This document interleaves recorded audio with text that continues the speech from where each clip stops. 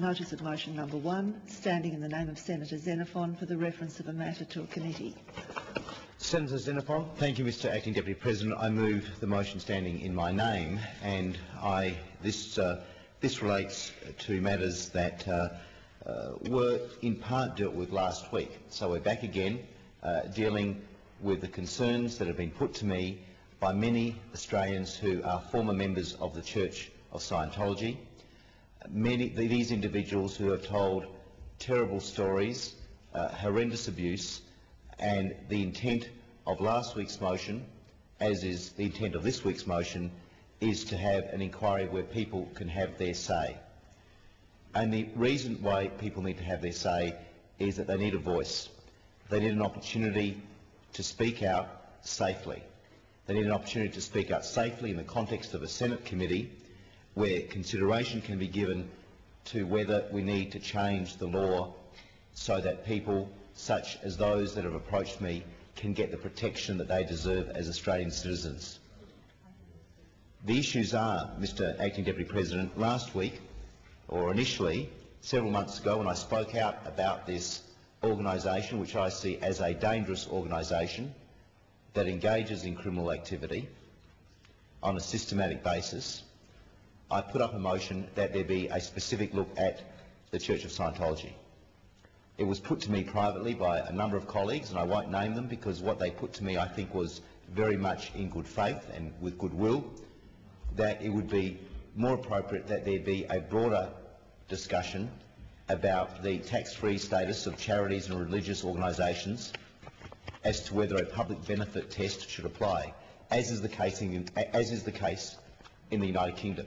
A test that's been in place for many years, a test that has stood rigorous examination, and a test that looks at the public benefit an organisation does balanced by the harms of that organisation. And it's interesting to note that in the United Kingdom, the Church of Scientology has had difficulty in getting a tax-free status because of their activities, because of the harm caused, and because of the nature of their organisation, the way it is structured. And I think the secrecy has something to do with that to a considerable degree. But that was not successful, Mr. Acting Deputy President, because it was deemed to be too broad an inquiry. And I accept fully that those senators who spoke to me privately, thinking that this was a way forward, they did so in good faith. So I'm back to square one in a sense by looking at a specific inquiry into this organisation, a specific inquiry that does not, and I emphasise does not, will not inquire into the validity or otherwise of the belief systems of the Church of Scientology and any associated entities. This is not about religious belief. This is not about belief systems. This is about behaviour. There is a fundamental difference. I do not want to stand in the way, and nor should this place stand in the way of questioning a person's belief systems. But when we have mounting evidence of cases of abuse, of cases where this organisation says it is above the law because of its own court system, a parallel court system it seems to the laws of this nation, then I think that's worth looking at. I think it's worth looking at because no one should be above the law, no organisation should be above the law. Now this motion follows the very extensive media reports. We saw it on Four Corners last week about this organisation. The Sunday night program on Channel 7, on the 7 network, looked at this, the Church of Scientology, and it's important that we look at these allegations of abuse against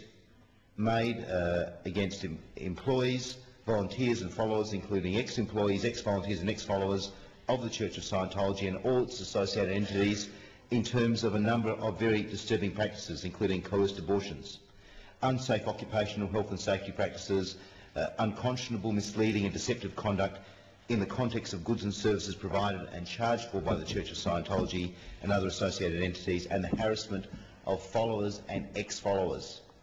These are matters that ought to be looked at in the context of a Senate inquiry, because a Senate inquiry can make recommendations, can hear the evidence, and can I emphasise, note, there will be ample opportunity for the organisation itself, for the Church of Scientology, to give its evidence fairly before any inquiry, so that those former followers, the victims of the Church, can give their evidence, they can be questioned, and as can the Church of Scientology. But we need to look at the adequacy of the Model Criminal Code. We need to look at whether there should be a definition of psychological harm in our laws, and whether our current laws, for instance, in relation to stalking and harassment, are adequate. I say they are not, because the evidence that's been put to me by many followers, ex-followers of the Church of Scientology, is that the modus operandi of this organisation is that they will have numerous people, numerous operatives from this organisation harassing people. And the way our current stalking and anti-stalking and harassment laws work right now, they're inadequate, because it relates to one individual harassing someone on a continual basis, on a repeated basis. But where you have a situation where you have a number of individuals from the same organisation on a daily basis in some occasions, day in, day out, harassing people, it's very hard to get a conviction under our current laws, because there are different individuals involved in doing this, not one organisation. That is a flaw in the current law, and that's something that I believe a Senate inquiry could look at. It also needs to look at the adequacy of current consumer protection laws in respect to the goods and services provided by this organisation and the tactics they employ, and I say they are unconscionable tactics in terms of getting people to part with their money or to sign over their homes with incredible high-pressure tactics for people to lose their homes for this so-called church. These are matters that I think need to be the subject of scrutiny, and do we need stronger trade practices laws, laws that relate to this sort of unconscionable behaviour, because it seems that our current laws are too narrow. And if somebody wants to take on the church, this is an organisation that has literally spent tens of millions of dollars in its annual budget in years gone by to take on people, to sue them for defamation, to basically, in many cases, render people bankrupt because they cannot afford the deep pockets, taking on the very deep pockets of the Church of Scientology in litigation. There is no access to justice for these individuals when you're talking about an organisation that can spend millions and millions of dollars on any one piece of litigation. There's also an issue, Mr Acting Deputy President, about the adequacy of current occupational health and safety laws as they apply to those followers, those who have worked, who have volunteered for this organisation. So many people have come forward and told me about their work, that they were working 60, 70, 80 hours a week and getting paid $30, $40 a week, less than that. And I was told this morning, outside the front of Parliament House, if you're really lucky, you could get $50 a week. Now, here we have a government which has put up legislation in terms of fair work, repealing work choices, and I commend the government for doing that. But here are some horrendous stories of occupational health and safety breaches, industrial relations breaches, which I believe our current laws don't adequately cover, and that concerns me deeply.